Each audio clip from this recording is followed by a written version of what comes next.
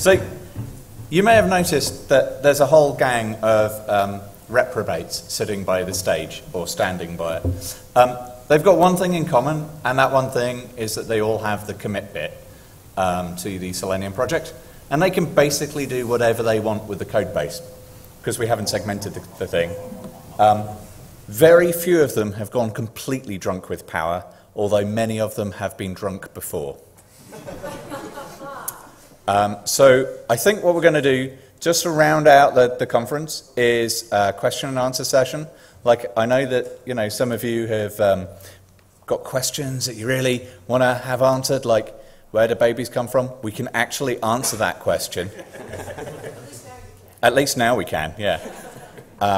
Or, if there's anything about the future of the project or the past of the project, you want to hear, like, war stories or things like that, now's the chance to ask. Gentlemen, hopefully all these microphones are working, and we've got 2 lapel mics between us, and there's this one here, which is amazingly sensitive. Christian is, we thought he was too helpful, and so what we did is we bundled him onto a plane. Go in the middle. He's winging his way back to Oslo. So I guess, guys, if you want to answer a question, just get near a mic. Yeah, just stand near a mic and it'll all be good. Does anyone want one of these? No. No. Where's Kevin standing? Okay. So you all know how the microphones in the seats work. Kevin, come and join us. It's Kevin has just pointed out that this is a ton of people. Yes, it is a ton of people. I think maybe, does everyone know who everyone on this stage is? Okay, I'll start and we'll just go down the line until we end with the beardy bloke on the end. We've bookended this group with beards, I see. I'm Simon Stewart. I'm the current project lead. I invented WebDriver. I'm Kevin Menard. I work primarily with Selenium Grid, and I'm one of the few people that still like Selenium RC. I'm Santiago Sarsaldanias. I work at Sauce right now. I started working on documentation first, and I do just all sorts of random stuff from, like, I added the CSS part of Selenium IDE and just fixes to RC and whatever comes up. So. Hi, I'm Iran Nasseri. I'm in Simon's team in Google London. I work, as you've seen, on the native events a lot and some of the internal bits inside Google. So if you have infrastructure questions, I'm happy to answer. I reckon if you project, you could stand upright when you're near those things. Hi, everybody. I'm Jim Evans. I work for Salesforce.com, and I work on the project on the Internet Explorer driver and the .NET bindings, and that's what I do. Hi, I'm Yari Buckin. I work on the Ruby bindings. I wrote the Ruby bindings. Yeah, that's what I do. He wrote the Ruby bindings in like 2 hours. Hi, I'm François Renaud. I'm working for eBay, and I'm working on the grid piece. Hello, I'm Andreas. I work at Opera, and I've been working with the Opera driver for a couple of years, so that's what I do. Hi, I'm Daniel Wagner-Hall. I work with Simon at Google. I wrote, I think, 2 of the worst 5 Chrome drivers. I set up our continuous integration, and I jump around the code base trying not to break things too much. I'm Samit Badal, and I'm the current owner of the Selenium IDE along with Dave, who is hiding out there. He doesn't want to show his face. I don't know why, but yeah, we take care of things that no one else wants to touch. And we try not to break things. Occasionally Simon screams, "You've broken something!" But I can only say that because Daniel has a continuous integration. I'm Jason Huggins. I created Selenium Core, and my default answer is yes. I'm sorry. I'm sorry. Okay, so now you've met everyone. I think we've got every part of the code base covered and the entire lifetime of it. So are there any questions? If there are no questions, why aren't there any questions? Okay. I'm gonna end with what I started with in a conversation with you. I am not voting for this, but I want people in this room to hear about HTTP status codes so we can stop getting upvotes for it. Okay, HTTP status codes. No. It's not going to happen. And the reason for that is we're a browser automation framework. Can you rephrase the question? Okay, so there is a long-standing feature request for WebDriver to somehow magically, the WebDriver APIs, to collect HTTP status codes and hand them back to people on demand. And I'm not adding that to the APIs, mainly because we're a browser automation framework, and if you're really interested in the HTTP traffic, you should be putting a proxy in the way or taking advantage of, you know, something like the Chrome DevTools or something like that. There are mechanisms that are already available for you to get that information. Adding it to the API opens it up to being the thin end of the wedge. And, you know, the Selenium RC had an organically grown API. And one of the things it allowed you to do was modify HTTP responses on the fly and all sorts of craziness. And it's like, well, that's breaking like the roles and responsibilities thing, right? So it would be assuming too many roles and responsibilities for the project. And to be fair, it takes this many people to keep what we've got up and running. We could add more stuff in, but then we'd need even more people. And I know we spent 6 hours on Monday teaching people how the code base works and stuff like that, but not everyone can afford that level of time and investment. So it's not going to happen. Anyone else? Any other Twitter dare contradict? Does anyone else want to contradict? I have a small tip. Just a bunch of yes men. Come on. I fully agree with Simon, but Thank you. if Right. this is excruciatingly important, you can always just print the status code in as part of the document and just pull it out of there, whatever. Now, I'm just sort of tired of seeing the issue flit across my, the radar. So. Yeah. You can mute it. I guess I just need to do that. I wanted to hear, I wanted no excuses from anyone in here to keep upvoting it. Yeah, but I think what Simon is saying is also quite important, because there are other tools for doing this. So virtually all the browsers are getting shipped with debuggers, and this information is already available inside of the debuggers. Chrome is exposing the debug protocol to JSON. Opera is doing the same for Scope, so the information is available. And you can get that by querying the protocols. So the question is whether that should be another library or whether it should be like included in an HTTP library or whatever. But the libraries are there and the information is there. But the question is just how you get it. Anyone else? That's all right. Okay. So there's been a significant amount of evolution from Selenium 1 to 2. Where do you guys see Selenium 3? Does anyone want to answer that before I have an opinion? Hold on. Yes, I was just going to say something. Like the stand near a microphone and say it. Then you don't need to shout. Yes. I think if anything, someone's going to be the Selenium of mobile. You saw Dante's list of all the things that are trying to test apps.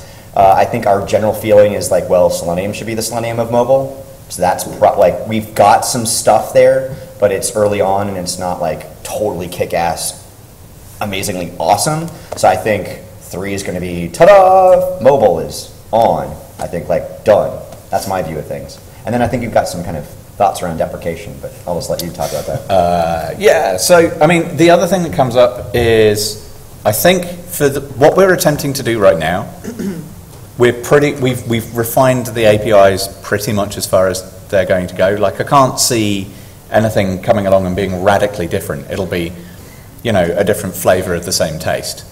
That makes no sense, but hey, metaphors never needed to arrow in a straight line. But there are loads of interesting things coming, like, how the hell are we going to deal with HTML5? The canvas tag is a fantastic mechanism for taking a web browser which is easy to automate and control, and I'm going to use easy in scare quotes, right? And turns it into this sort of opaque thing where magic happens, and we don't really know what the hell is going on in there. The video tag, how the heck are we going to test audio, for example? There are all these lovely features coming in HTML5, and we have put, it's a round number, no effort whatsoever into thinking about how it's going to be automated. Hopefully, what we're doing with the spec work will mean that other people will think about, like, well, how do I prove that this thing works? And maybe, just maybe, testability will be in future W3C specs. But I find that deeply unlikely because we've been trying to encourage people to write tests for God knows how long. And who has ever managed to voluntarily get a developer who wasn't already committed to them to write a test? Yeah, exactly, you see. Yeah. Do you want me to respond to the deprecation comment? Sure. Yeah. Well, scopes to what do you think is going to be in Selenium 3? So, yes, that's a very good question. What's going to be in Selenium 3? The kick-ass mobile piece would be nice, right? We've got the WebDriver APIs. We've put the Selenium RC APIs into maintenance mode, so there's not going to be any further development on it. I think Selenium 3 will break it out into a separate library and just have it as like Selenium Legacy, or as I said to somebody the other day, Selenium Leg RC. That's a clever name, right? Like, we're never going to delete it, but there's going to be less and less effort invested in it. And it's going to be like something which people will need to consciously download rather than being something they get in the default package. But that's Selenium 3, right? When are we going to release that? Not tomorrow. Not tomorrow. It's going to take a while, right? We need really good Safari support. I think that's the key missing piece at the moment. There's that one last browser that fails to completely bow to our dark will. Sorry, there are browser vendors here, aren't there? Yeah, so, I mean, Safari is the missing piece of the puzzle. We've got a Safari driver written by Jason at the back, which is amazing, but it's in an extension that isn't quite there yet, and we still need to persuade Apple to allow us to release it under the Selenium project name. And we're not a corporation, and it's just taking a long time, right? Sorry. Anyone else? How do you feel about the deprecation of Selenium RC? As long as you give people plenty of time to deal with things that we want to get rid of and to have a nice, orderly transition out of the building, then there will not be chaos. I think that's what we're all looking for. So, how much time is enough time? I don't know. Well, actually, one of the things we did chat about, we'll say this publicly, I counseled Simon on this. I don't write any code anymore, but I'm a good counselor. I counseled Simon on a really good thing that he might have, it did come up in the lightning talk by Mike. Google is moving from Selenium 1 to Selenium 2. That's a great case study on how not to freak out about things that we're someday going to kill code-wise. So as Google goes, so goes the world. Again, scoping into Selenium 3, whatever, but don't worry about it. As long as Simon writes excellent documentation and blog posts on how to cover the transition, I think everything will be fine. I do English good. Right, we're screwed. All right.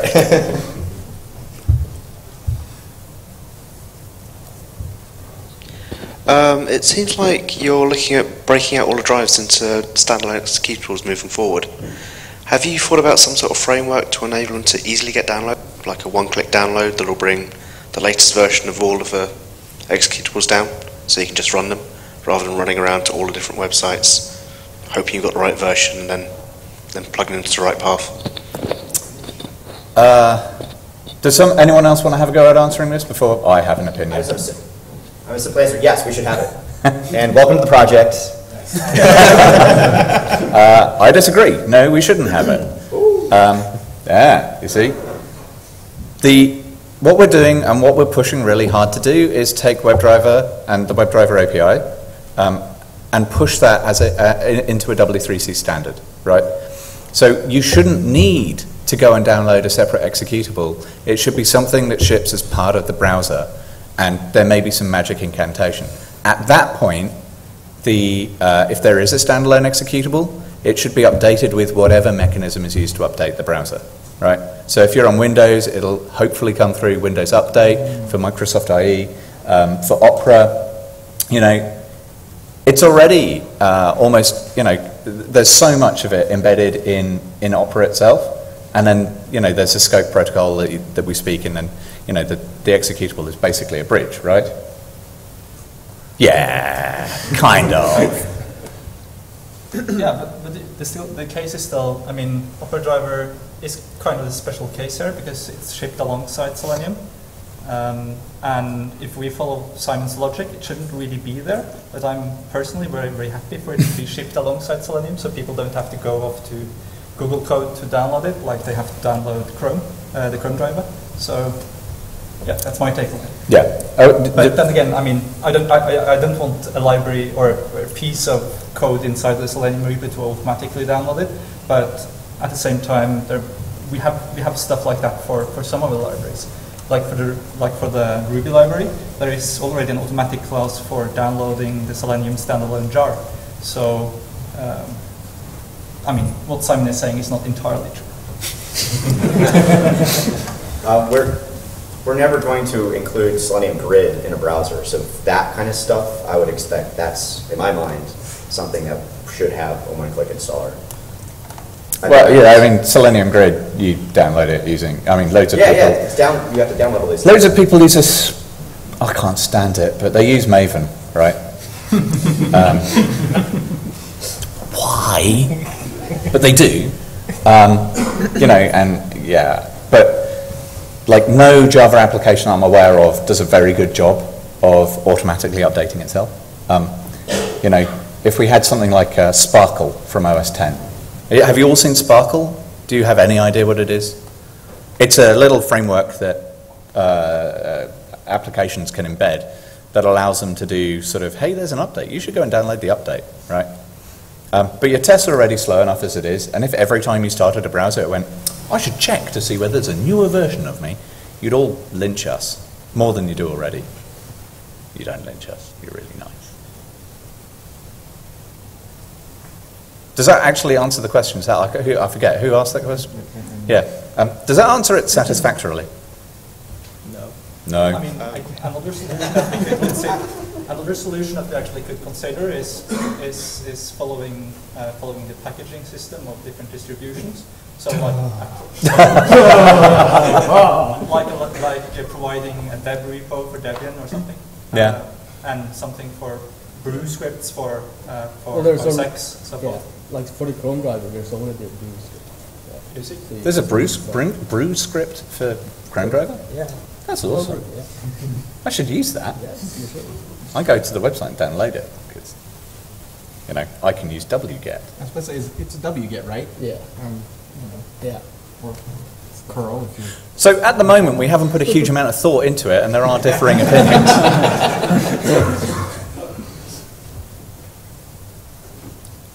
Can we ask someone who hasn't had a question yet? Yeah. PHP bindings for WebDriver. Yeah. PHP bindings. There's a few out there, but they're kind of rough. Any future for that? Use the Facebook ones. And contribute to the Facebook ones. And contribute to the Facebook ones. Those are the so, like I had a conversation. Adam Goucher did as well. I don't know if anyone else was involved in that email thread, where we contacted the authors of there were like 4 or 5 different PHP bindings, and just went, you guys talk to each other, pick which one you like the best, or which one of you is happy to maintain the most, because it's two sides of the same coin. And between them, the PHP ones from Facebook appeared to be the most popular and the ones with the most support. So those are the ones that we officially bless. I think Adam Goucher has tried to layer stuff on top of it, because the Facebook PHP bindings are very, very close to the wire protocol, right? And the wire protocol is not really designed for user consumption, right? I think what we'll see is, as Facebook write more and more WebDriver tests, they're going to go, we need nice things in this API, and it'll flesh out. And they also do open source pretty well, right? They've open sourced a bunch of stuff, and I'm pretty sure that if you try and do a pull request, they will accept your change, or at least tell you why they're not going to. But I can't speak for Facebook because, well, I don't work there. I work at Google, but that's beside the point, right? Does that answer? Does anyone else want to say anything about PHP? Polite company. Not a polite company. I'm kidding. So the Facebook ones are the best ones. Goucher also forked it on GitHub, so check those out as well, as it's going to be updated, so make your call.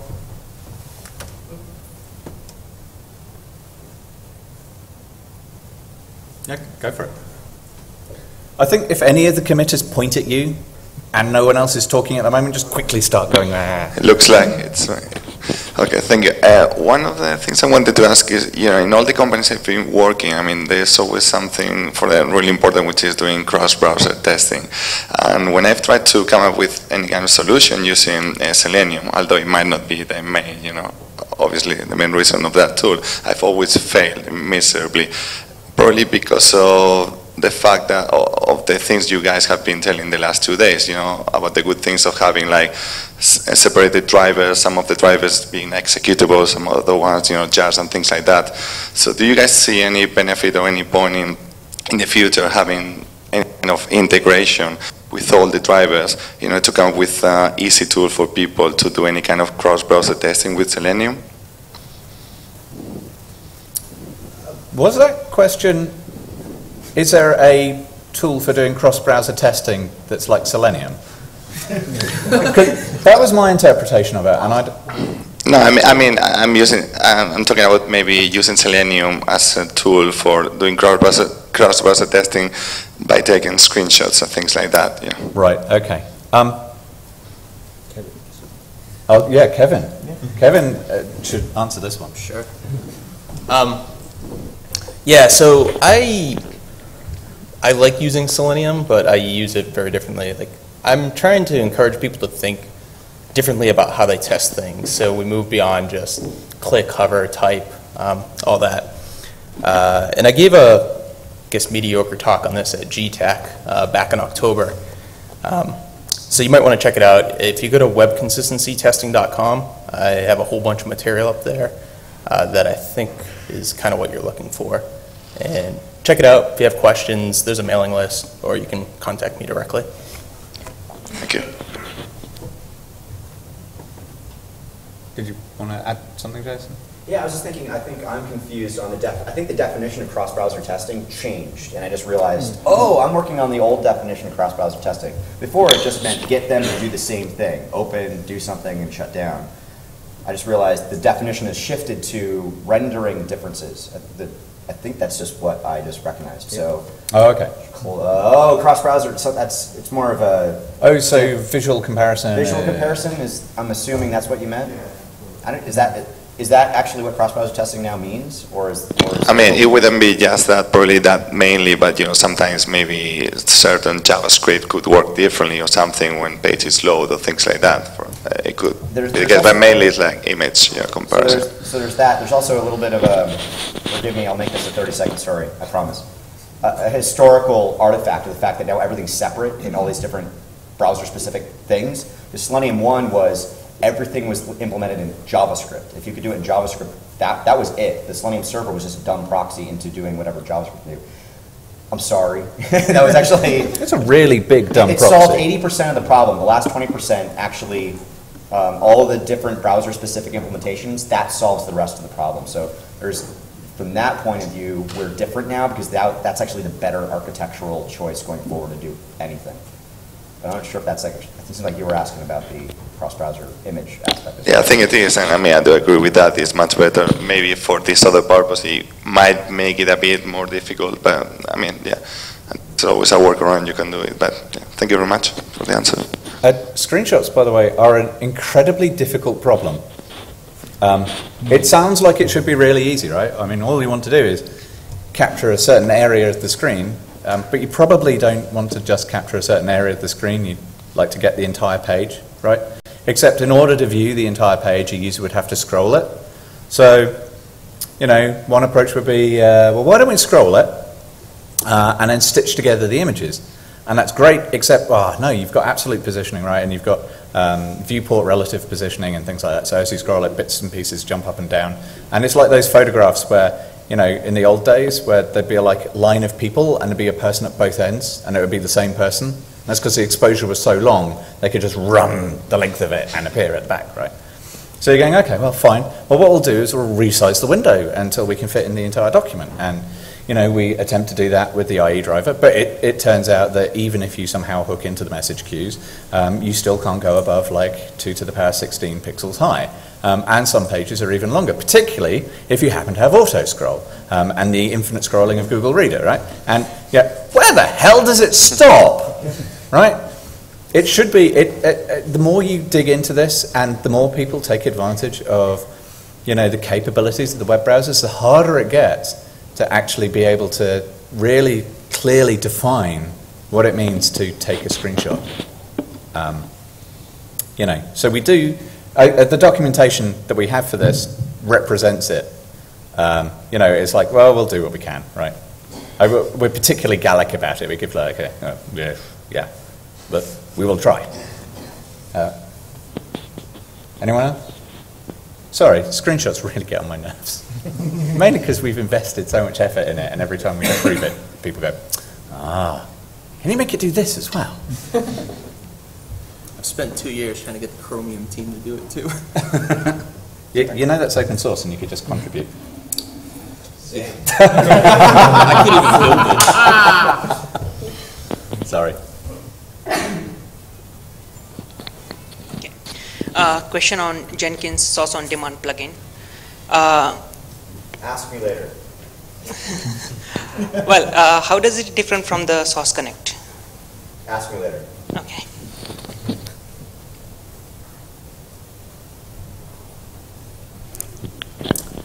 Where do you see the, I mean, you were talking about HTML5 and the canvas tag. Is there any other sort of threats you see to Selenium's ability to do what it can do in terms of people making more use of these new technologies, coming up with ever cleverer, ever more sophisticated ways of, well, possibly shooting themselves in the foot? Okay.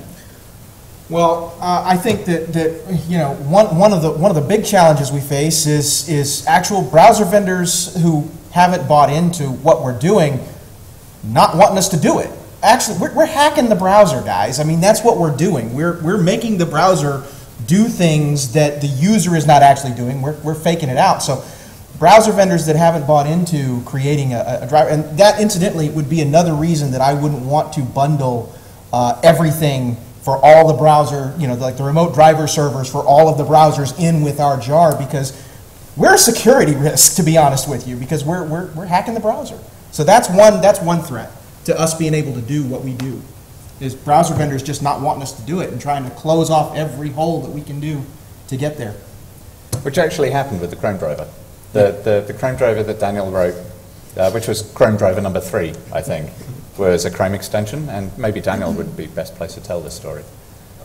Yeah, so I was writing that as a Chrome extension in the very early days of Chrome extensions, and was trying to help kind of suggest things which could be useful to the Chrome extension platform, because I was one of the early users, and also stuff that was useful to us. And occasionally there were conflicts, like it would be really useful to be able to access frames properly, kind of from within the context of the extension, but there's a whole bunch of security concerns with frames. By the way, yeah, it's not just Canvas and new stuff.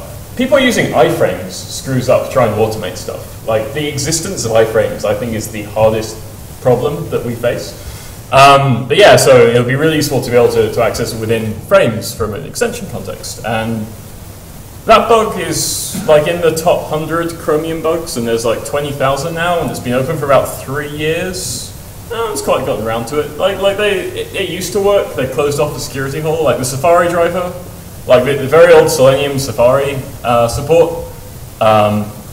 No longer works because Safari, like Apple, closed a security bug that we were kind of exploiting. We do that quite a bit. It's kind of a game of cat and mouse.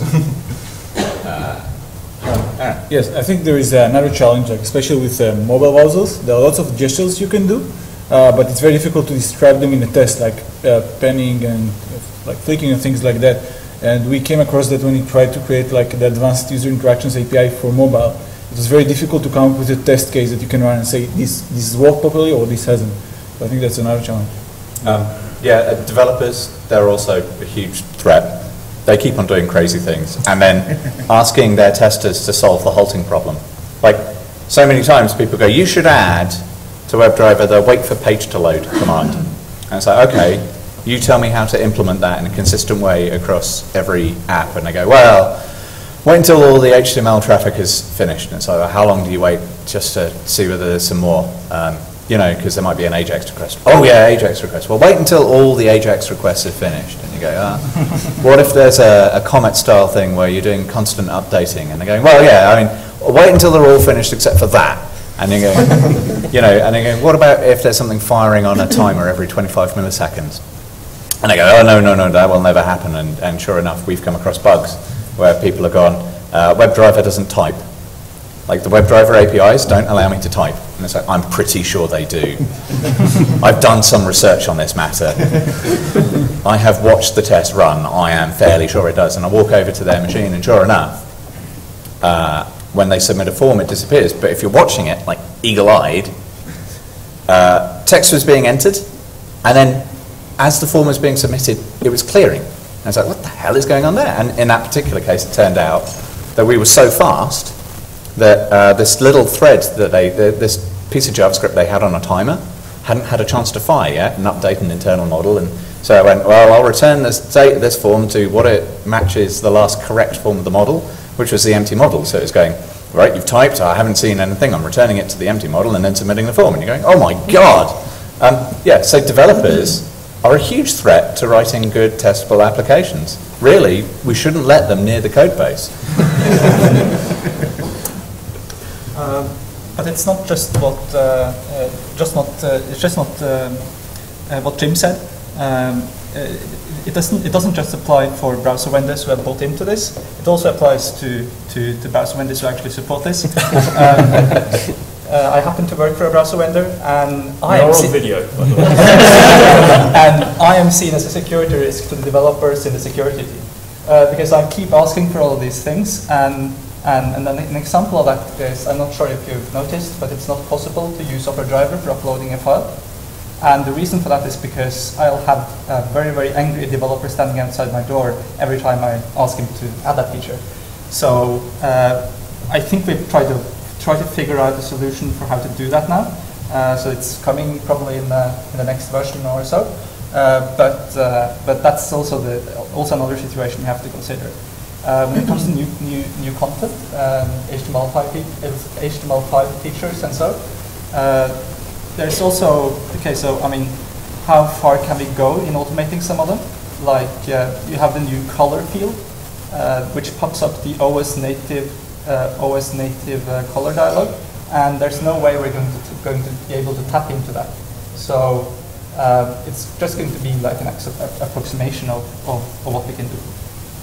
Do you know what the workaround is for the Opera file upload? Robots. Selenium 4, codename Terminator View. Yeah, Skynet. Judgment Day. That's what it'll be when we launch it. Yeah. 4.0 will be the last ever release. Anyone else? Mike. You said that the API was fairly stable. Is there anything you would like to see added apart from the HTML5 stuff? Is there anything you'd like to see added to like the Java APIs? Like there was recently you recently did some stuff to improve the debug error messages. Is there anything else like that or any extra features you'd like to see added to them? I'm sure we've all got like little pet features we'd like to see added.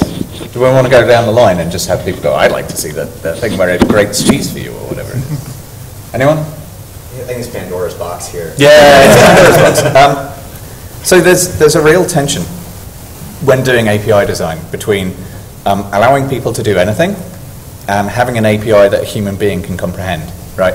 And we've made some choices which may or may not be good ones. And it's still panning out. Like Selenium RC, the original API was incredibly explorable, right? You just went control space in your IDE, and okay, there were the better part of 500,000 choices, but if you were patient enough, you could scroll through each of them and you could see everything that you could do. With the WebDriver APIs, we took a different approach and used role-based interfaces. they have the disadvantage of being not terribly discoverable, right? There isn't some way of going, hey, whoa, I can do this. And so we've got the capabilities. So you can query a WebDriver instance. You can cast it to has capabilities in Java. Oh, look, here we go. There's an interface that nobody knows about. You can ask it to describe itself, and it'll do a decent job. But then, you know, how do you tie that back? And da-da-da-da-da. And so, like, there's that. But what are the things that... Everything that I would want to add at the moment, I would tend to add as a layer on top of what's there already. So the two big ones are... I had someone on IM earlier today saying, I keep on getting the stale element exception. I was like, oh, yeah. Probably do, don't you? And they were going, well, how do I'd like WebDriver to fix that problem for me. It's like, well, I'd like it if you wrote stable tests. I mean, we're in the same boat. But it would be nice if, when there was a stale element exception, like maybe it made a sort of, okay, last time I was found in this location on the page, I'll see whether I'm still here, or something that looks a lot like I used to look before I was detached from the DOM, and see whether that's there. So that would be a nice feature, but I'd probably layer that on top of the existing APIs, but make it so that it would be easy to layer it on top. The other thing as well is latency. How many people here use Source? I mean, we do, for our continuous build. We do, what is it, 4,000 hours a day? A month, I think. 4,000 hours a month. Oh. I should know that number. We should check in more on. And there's a huge latency gap, right? Because, as I said earlier, we put 4 times the internet in the way. Like, how are we going to enable people to deal with the fact that there is just a huge amount of latency, and how do we make it so the tests run quickly? And you know, maybe what we could do is package up WebDriver.js and allow you to shunt that across the wire and have it evaluated. But then you've got like mixing and matching of languages. So, you know, developers like to pick one language and then never leave it. Like the polyglot programmer, you know, the programmer who's happy and fluent in 4 or 5 different programming languages. We've got some on the stage right here, right? I mean, the WebDriver codebase is a mishmash of languages. But it's fairly uncommon still. You know, so any approach is going to make people unhappy. Like, how do you do it? Just how do you do it? We'll figure it out one day, right? It probably involves some sort of robot. I actually disagree on this point. So, so as far as stuff to add, so one kind of cultural, historical artifact. Selenium 1, generally the answer is, oh yeah, sure. It's a good thing that Simon's now in charge. It's generally now the answer is no. Come back with a better reason. That's a good thing. So with that context, I mean, anything that we propose, you have to have a really good reason to do it now. However, to make, just riffing on the whole latency thing, we use a very slow, chatty protocol. Here's a crazy idea I've never actually talked about publicly. Ha, ta-da. Let's throw away HTTP and actually go with a really fast binary protocol like Thrift or protocol buffers or something like that. Crazy, ridiculous idea, but default answer is no way. And I don't want to screw up the whole meeting. So, WFC protocol thing. So there are things that I want to see, but like, hey, why don't you just go fork it, try it, show us, and then maybe. So it's interesting you mentioned that. The WebDriver spec, the W3C one, doesn't mention HTTP. There is a non-normative section of a mapping of the commands to HTTP and URLs and JSON, but it's non-normative. The reason for that is far more practical than JSON just invented something. It's that Opera already don't use HTTP and JSON. They use scope and protocol buffers. I'm always one step behind people, so hi. No, it's always we are who one step ahead of you. That's all right. I was ahead of both of you. No, I wasn't. I was blindsided by it. Oh, well, who knows? Safari uses WebSockets as well. Safari uses WebSockets.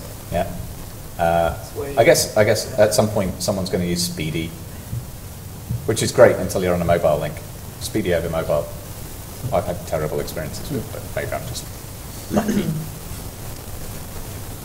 Anyone else? I have a pet feature, but it's never it's not a WebDriver feature. Okay. Or a Selenium feature. I would like to be able to enable someone, I'm not going to say who it would be, to build a library to handle native dialogues that are spawned by a browser.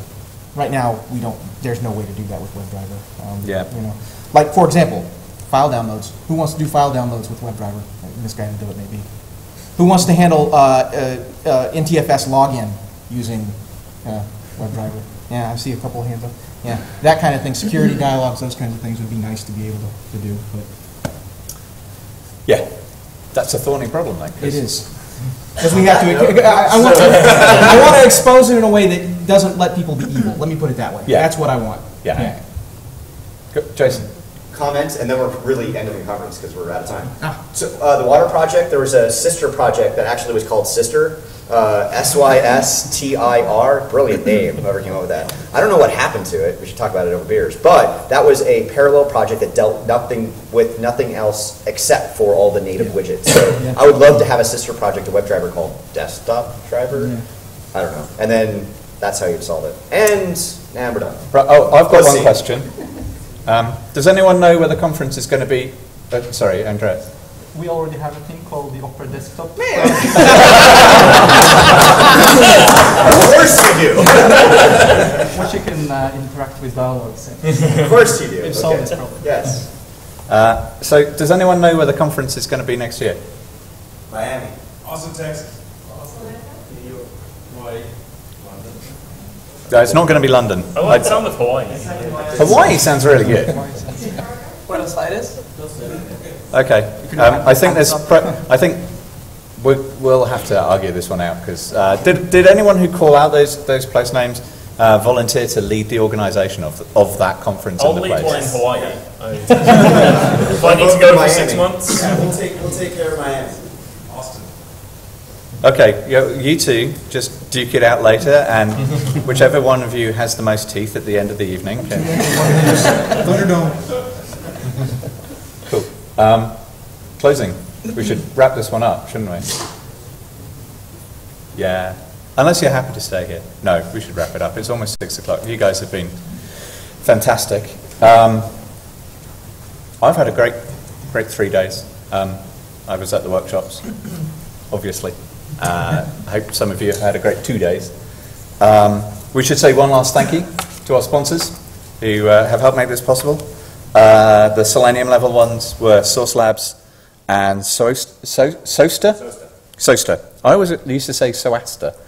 It's like, I used to say Najavo as well. And yeah, I couldn't pronounce the word fajita until someone pointed it out to me. So yes, Source Labs and Soaster. The Platinum level sponsors were Facebook, Google, SQS, W3QA. The Gold level ones, according to this, were ThinkSys and eBay and TFT and Concur.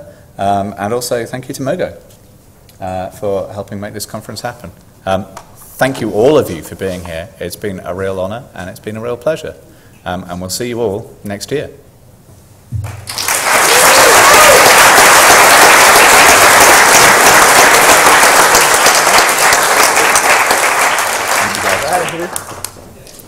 I'm out of here. The biggest problem that we have.